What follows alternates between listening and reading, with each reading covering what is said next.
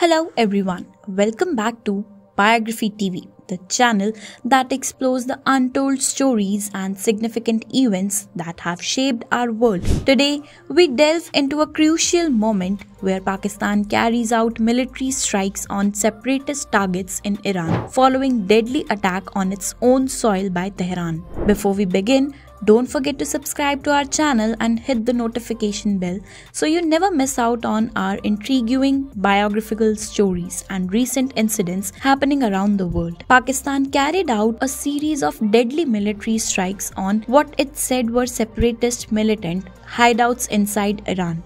In the latest incident across their shared border that has sent tensions between the two neighbors soaring. The new strikes mean both Pakistan and Iran have now taken the extraordinary step of attacking militants on each other's soil this week at a time of expanding conflict in the Middle East and wider region. Islamabad said on Thursday its forces launched a series of highly coordinated and specifically targeted precision military strikes in Iran's southeastern Sistan and Balochistan province as a part of an operation called Marg-Bar Sarmachar, a phrase which loosely translates to death to the guerrilla fighters. A number of militants were killed during the operation, Pakistan's foreign ministry added. Tehran demanded an immediate explanation from Pakistan over the strikes.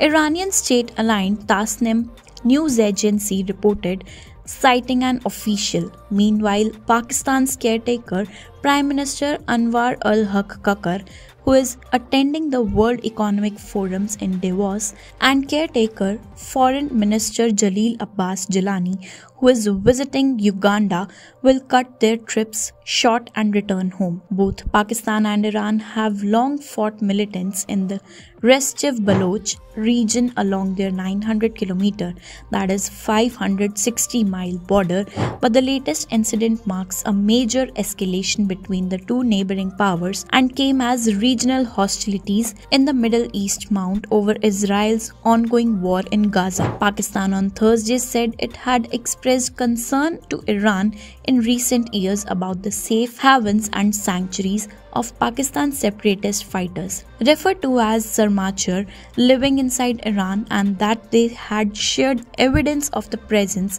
and activities of the militants. Pakistan's operation comes a day after Iran said it used precision missile and drone strikes to destroy two strongholds at the Sunni militant group Jaish al-Adl in Pakistan's southwest Balochistan province, according to the Tasnim news agency. The strikes killed 2 children and wounded several others, according to local officials and Pakistan's foreign ministry, which described the attack as an unprovoked violation of its airspace by Iran and warned Iran of serious consequences. It also kicked off a diplomatic spat with Pakistan on Wednesday, recalling its ambassador from Iran and suspending all Iranian high-level visits. A spokesperson for Pakistan's foreign ministry said the Iranian ambassador to Pakistan should not return from a current visit to Iran and warned Pakistan reserves the right to respond to this illegal act. Iran has defended the strikes and appeared to seek to calm tensions with its nuclear-powered neighbor.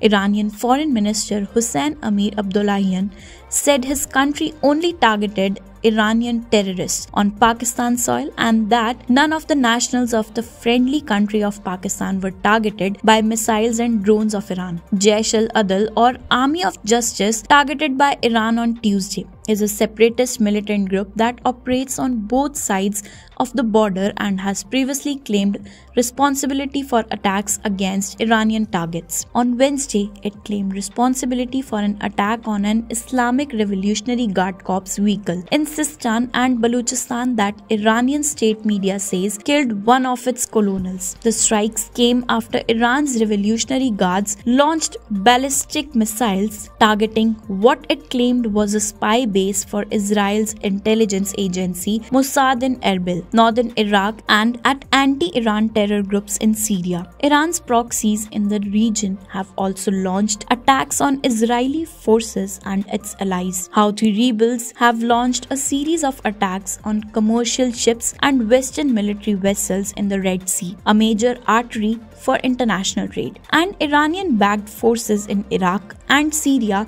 have launched dozens of attacks aimed at US military positions in those countries. As we conclude our exploration of the Pakistan attack on Iran, it's essential to recognize the complexity of international relations and the lasting impact such events can have. If you found this video informative, give us a thumbs up and share your thoughts in the comments below. Don't forget to subscribe for more riveting biographical stories from around the world. Stay curious, stay informed.